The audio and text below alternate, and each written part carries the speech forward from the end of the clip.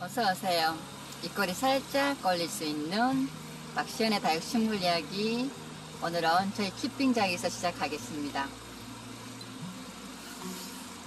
오늘 장마가 되게 길어요. 그렇죠? 장마가 많이 또 길은 데다가 또 아쉽게도 또 태풍이 온다 그래가지고 아마 다들 노심초사하시죠? 저도 오늘 저희 거리대에서 아이들 많이 좀 뺐고요. 지금은 이제 창 위주로 해서 제가 하려고 하는데 세트는 제가 준비를 많이 하지는 않았고요. 그냥 한 5세트 이렇게 해가지고 우리 구독자분들 지금 이제 시작하시는 분들 좀 손쉽게 키울 수 있게끔 다 제가 키우던 우리 아이들 제가 지금 이제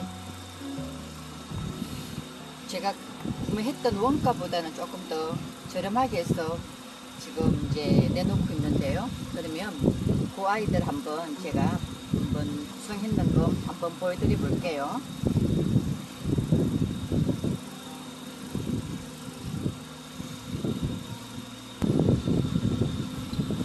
1번입니다. 번호 이렇게 1번이라고 적어놨죠. 지금 보시는 것은 흑장미죠. 흑장미예요. 흑장미가 색깔이 정말 예쁘게 잘 들어와 있는 요 흑장미. 사이즈가 궁금하시잖아요. 그렇죠? 요 정도 사이즈입니다. 저는 지금 종이컵 있죠? 제가 지금 방금 마셨던 큰 종이컵에다가 이렇게 해서 1번 세트만 화분채 갑니다. 화분채에서 1번부터 시작해서 5번까지는 다 그냥 4만원에 택배비 택배비 할까요? 어차피 뭐 우리 구독자분들 위해서 그냥 제가 택배비까지 포함해서 4만원을 드릴게요. 1번 세트는 1번 세트입니다. 1번 세트는 흑장미 이렇게 해서 화분채 갑니다. 새까맣게 잘 들어왔죠. 화분값만 해도 아마 아실 거예요. 제가 요거는 뭐 처음에 해가지고 화분값은 좀 좋습니다. 요거는 그냥 완전히 이렇게 해서 하나의 계란 그리면은 이제 화분까지 합해가지고 만원 정도 보시면 되고요. 파랑색 이렇게 목대 깨끗하게 있고요. 1번만 화분채 가고요. 나머지는 다 분리해서 갑니다. 요 화분은 제가 제 스타일이 아니라 가지고 이렇게 해서 4개 구성해서 택배비 포함해서 1번입니다. 얘는 폴리린지 하나예요. 색깔 예쁘게 잘 들어왔죠. 그러면 2번 세트 한번 가봐 드릴게요. 2번 세트부터는 이제 2번 세트도 보시면은 제가 다 기르던 아이들이고 콩분부터 시작해가지고 처음에 제가 구매할 때는 다 비싸게 주고 구매했습니다. 번호는 2번이고요. 번호는 2번이에요. 아르제 묵었습니다. 묵었는 요 아르제 달달 묵었고 좋죠. 그리고 이렇게 석연화 여기는 화분을 분리해가지고 식물만 가져갑니다. 뽑아서 덜으려니까 이렇게 식물만 가요. 공간이 모자라니까 제가 뒤로 뺄게요. 그리고 심도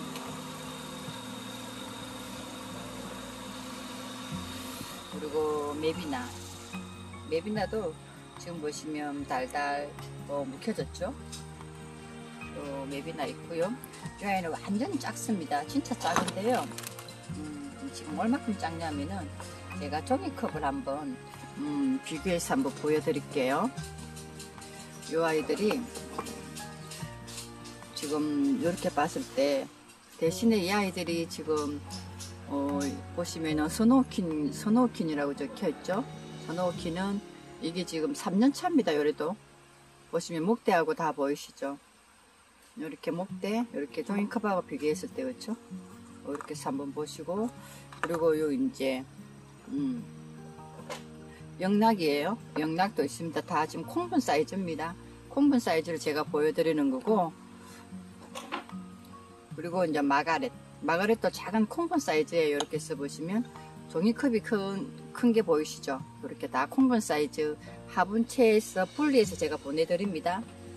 요 오렌지 몰로도 작은 사이즈입니다. 작은 사이즈 제가 이렇게 해서 이제 종이컵을 넣어서 이렇게 해서 보여드릴게요. 종이컵을 넣었을 때 그렇죠? 그러면 사이즈가 가늠이 되죠. 요 정란 같은 경우에도 작은 진짜 콩분입니다. 제가 이게 또 콩분이 또 유행이라 가지고 요것도 콩분을 또 구매했었거든요. 여기도 또 똑같이 식물만 보내드립니다. 식물만 보내드리고요. 이렇게 이제 하엽지지만 제가 보내면서 이제 정리 좀 하겠죠. 그리고 이제 홍포도 진짜 작습니다. 정말 작아요. 홍포도 완전 콩분 사이즈니까 정말 작은 콩분 사이즈입니다. 이게 한 계란 그 사이즈 있죠. 그 사이즈입니다. 진짜 작아요. 계란 사이즈. 이 아이는 라울입니다. 라울. 진짜 작은 라울이에요. 이렇게 되게 했을 때, 이렇게 했을 때. 그리고 얘는 군작입니다. 지금 달달 물들었죠. 그리고 이제 가을을 조금 이제 9월 말부터 시작해가지고 실루엣 군생인데 얘도 진짜 색상 너무너무 예쁘게 물이 들어요. 그리고 얘는 지금 엄청 크죠. 사이즈 작지는 않습니다. 이것만 해도 금액이 조금 나갑니다. 신을주걱이라 그러죠. 신을주걱이랑 온툴라타도 지금 온툴라타 지금 들어가고요. 지금 그리고 요 아이는 지금 보시면 펜다드름이에요. 펜다드름. 얼굴 제가 꼬집게 해가지고 요 아이만 지금 요 이쁜 얼굴 있죠. 요 아이만 제가 뽑아서 드릴까 말까 지금 고민하고 있습니다. 만약에 이번 세트 하시는 분 보시면 이렇게 제가 지금 얼굴 지금 꼬집기를 해놔가지고 지금 이래요. 그래서 원하신다 그러시면 제가 요것도 드릴 수 있습니다. 지금 보시는 것은 2번 세트고요. 이렇게 2번 세트입니다. 2번 세트도 똑같이 4만원에 나가는 거고요. 아이들이 이제 빠졌죠. 제가 이렇게 해서 이제 그래야만 저도 헷갈리지가 않기 때문에 이렇게 넣어놔야 또 그렇죠. 여기다가 우리 여기에 석연화까지 그렇죠. 이렇게 해서 2번 세트. 그럼 이제 3번 세트 보여드릴게요. 3번 세트는 3번 세트 번호는 3번입니다. 번호는 3번이고 진짜 예쁘게 묵었죠. 진짜 너무너무 예쁘게 묵었죠. 그렇죠? 얘는 아리엘이고요. 너무 예쁘게 묵은 요 아리엘도 똑같이 다 저는 이제 제가 군생을 좋아하다 보니까 군생이 좀 많습니다. 지금 보시는 것은 아리엘이고요. 아리엘. 그리고 시크릿이에요. 시크릿도 이게 3쌍둥이인데 제가 여기 블루 F부터 먼저 보여드릴게요. 블루 F. 얘도 이제 가을에 물들면 정말 예뻐요. 제가 요거는 얘는 살짝 빼놓고 다른 아이부터 해서 보여드릴게요. 요거는 시크릿이라도 보시면 목대 짱짱한 거 보이시죠? 요 목대. 그리고 이제 수연이죠. 수연만 보여드리고요. 수연 같은 경우에도 제가 얼굴을 이렇게 다 꼬집기를 해놨습니다.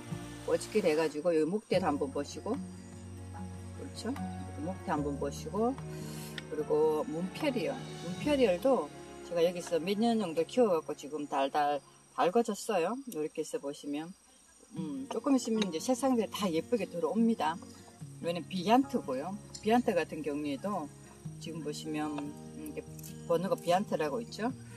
이렇게 이렇게 안쪽에 보시면 제가 방역을 했었거든요. 방역을 하다 보니까 그래서 이렇게 좀 모양새가 이렇게 됐어요. 제가 이 아이는 하우난 연꽃으로 알고 있거든요. 제가 알기로는 하우난 연꽃으로 알고 있는데 지금 이렇게 금색으로 들어왔고 얘를 루신다고요. 루신다도 일단 루신다 대신 얘부터 빼드릴게요. 수련이고요. 수련. 작은 사이즈는 아닙니다. 수련이고요. 이 아이도 보시면 따글따글하게 다 이렇게 자구가 나와 있고요. 그리고 이 아이는 그린이에요. 그린이 큰 사이즈고요. 작은 사이즈는 아닙니다. 보시면 이렇게 보시면은 이제 그린이 같은 경우에도 원래 요 대에서 이렇게 얼굴이 이제 작게 이제 다져진 거예요. 작게 해서 이렇게 해서 다져진 거고, 이렇게 해서 보시고, 그리고 이제 루신다도 작은 콩분 사이즈입니다. 콩분 사이즈. 이렇게 대신에 이제 요 화분에서 몇 년 키우다 보니까 이렇게 보시면 입장수가 되게 많죠. 대신 달구어질 거, 그쵸? 그리고 이제 파랑새가 이제 제가 키우다가 보니까 이렇게 이제 얘도 제가 처음에 이게 재작년에 구매할 때 좀 비싸게 주고 구매했습니다. 이 아이는 파랑새, 몽태도 좋죠. 이렇게 아랫부분에 보시면 약간의 이제 화상 자국이 있고요. 안쪽에 보시면 단단하죠. 단단한데 어머, 우리 집 파랑새가 금이 나왔네요. 얼른 얘는 걷어들여야 될 것 같네. 파랑새고요. 이렇게 해서 이제 3번 세트입니다. 3번 세트. 이렇게 해서 한번 보세요. 그리고 이제 여기는 이제 4번 세트고요. 4번 세트. 지금 보시면 루돌프입니다. 루돌프도 엄청나게 큰 사이즈고요. 루돌프 같은 경우에는 지금 보시는 것처럼 얘는 우리 우동꼬르기 있죠? 우동꼬르기 제가 만들어서 넣어줬는데 이렇게 보시면 다 자연 군생입니다. 목대 되게 좋아요. 4번이고요. 얘도 또 옆에도 수련이고요. 수련이고, 그리고 양노입니다.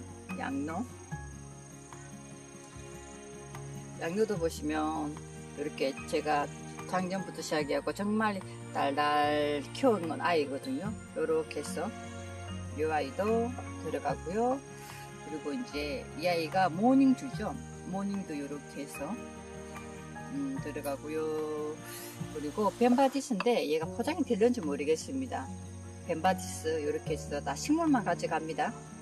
식물만 해서 제가 이 아이도 좀 목대가 있고 좀 수령 이래 가지고 다 금액은 다들 비싸게 주고 샀습니다. 요 지금 보시는 가격보다는 조금 더 제가 비싸게 구매했었고요. 요 로레카 같은 경우에도 보시면은 얘 요렇게 한 쌍이에요. 안쪽에는 지저분한 건 안 보내드리고요. 요 로레가만 그냥 제가 뽑아서 드립니다. 이렇게 해서 드리고, 그리고 이제 백봉이에요. 백봉 한번 보시고, 얼굴도 한번 보시고, 이렇게 이 아이들은 제가 방역을 해놨기 때문에 괜찮습니다. 색깔이 이렇게 라인은 물들었고요. 그리고 피치앤크림도 보시면 한몸입니다. 이렇게 보이시죠? 제가 한몸이라는 거 보이시죠? 요런 아이들 핑크딥스도 5개를 제가 합식을 해놨던 요 핑크딥스예요. 핑크딥스 보이시죠? 그리고 메비나가 위에도 지금 이제 물이 돌기 시작하잖아요. 그렇죠? 진짜 예쁩니다. 요 메비나 정말 동글동글하게 잘 다져졌죠. 이렇게 지금 보시는 것은 다 다져졌습니다. 이게 우리가 기본적으로 시중에서 이게 큰 사이즈에 거기에 있는 건 아니고요. 요 4번 세트 같은 경우에는 지금 이렇게 보시면 펜다드림이 제가 요것도 지금 좀 키웠던 아이인데 이게 방역을 잘못해가지고 이렇게 됐어요. 만약에 이제 요 펜다드림도 달라 그러면 요 펜다드림 드릴게요. 싫다 그러시면 안 드릴고요. 4번 구매하시는 분 사이즈는 다들 큽니다. 이렇게 해서 다 달궈졌는 거고요. 그리고 손쉽게 키울 수 있을 거고요. 마지막 요 이제 5번이죠. 5번 번호표가 없네요. 5번입니다. 앞쪽은 이제 칠서송이고요. 요 양로는 정말 작은 포트입니다. 정말 작아요. 얼마큼 작냐면 우리 기본 포트 있죠? 얘가 기본 포트예요. 기본 포트보다 작습니다. 요 기본 포트보다 작은 양로가 가고요. 그리고 이제 요 베이비 핑크만 갑니다. 이게 지금 보시면 이렇게 베이비 핑크가 잘 묵어졌죠. 베이비 핑크만 가고요. 이게 메비나 같은 경우에는 가다가 다 분리가 되기 때문에 메비나는 안 보내드립니다. 베이비 핑크 이게 묵었는 거 보이시죠? 이렇게 이제 베이비 핑크 보내드리고요. 그리고 이 아이는 제가 이름을 잘 모르겠네요. 이렇게 보시면 다 자연 목대입니다. 자연 목대 들어가고요. 이 메비나는 제가 이렇게 작게 키운다고 이렇게 조그맣게 키운 겁니다. 이렇게 보시면 작게 키운 거예요. 이 아이도 보면 물이 들어오죠. 제가 메비나를 좋아했고 메비나를 좀 많이 샀습니다. 저희 집에도 메비나가 있고요. 이 아이도 이름은 모르겠고요. 보시면 달달 구워졌죠. 큰 사이즈 아닙니다. 정말 작습니다. 콩분 사이즈입니다. 콩분에 지금 들어가 있기 때문에요. 이 아이는 제가 종이컵을 한번 비교를 한번 해봐 드릴게요. 종이컵을 비교 한번 해봐 드리면 보세요. 종이컵 사이즈에서 옆으로 이렇게 더 들었을 때 작죠? 그렇죠? 한참 작습니다. 작은 사이즈입니다. 큰 사이즈는 아니에요. 그럼 제가 작은 사이즈 아이들 한번 빼볼게요. 이렇게 빼고, 그리고 이 아이는 진짜 예쁘죠? 이 아이는 두 개입니다. 하나는 아니고요. 제가 2개 사서 이게 심어 놓은 거거든요. 이 아이는 제가 이 아이도 작년에 구매했던 건데, 세무리아가 너무 이쁘더라고요. 그리고 릴릿이나 요거 3개 사서 합식한 거예요. 이 아이도 3개예요. 3개고, 그리고 지금 보시면은 플로리센스도 이렇게 제가 요거는 이제 꼬집게 해갖고 얼굴이 이렇게 나왔는 거고요. 이 아이도 정말 작은 콩분 사이즈입니다. 콩분 사이즈고요. 조심해서 놔야죠. 그리고 이제 요렇게 이 아이가 알이 갑자기 기억이 안 나네요. 이러면 나중에 가르쳐 드릴게요.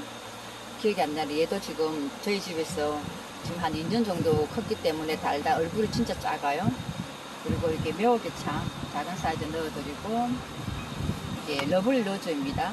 러블로저가 작은 사이즈입니다. 큰 건 아니고요. 이 러블로저는 제가 작년에 3,000원 주고 구매했는 거예요. 3,000원 주고 보시면 5개를 구매했는 거예요. 보세요. 그래서 얼굴이 달달 달구어진 거예요. 요거만 해도 금액이 있죠, 그렇죠? 그리고 이제 보시는 이제 이게 막 우리가 좋아하는 온솔로우죠. 온솔로우 이렇게 이제 쌍울에서 제가 구매했던 거고, 그리고 얘는 문페리언은 이제 얼굴 작습니다. 이게 뭐냐면 우리 국그릇 있죠. 국그릇이기 때문에 작은 사이즈예요. 그리고 올펫도 제가 하나에 1,000원씩 주고 사서 이렇게 구매했던 거예요. 이렇게 6개 이제 합식해 놨는 거고요. 여기에다가 이제 보시면 이렇게 루다까지 갑니다. 루다도 보시면 제가 이렇게 꼬집게 다 해놨어요. 이렇게 보시면 보이시죠? 이렇게 해서 지금 오븐 세트 제가 구성품 이제 보여드렸어요. 이렇게 해서 이제 제가 고정란에다가 제 전화번호 올려 놓을게요. 이렇게 해서 4만원 세트 구성 한번 해봤습니다. 감사합니다. 또 오세요.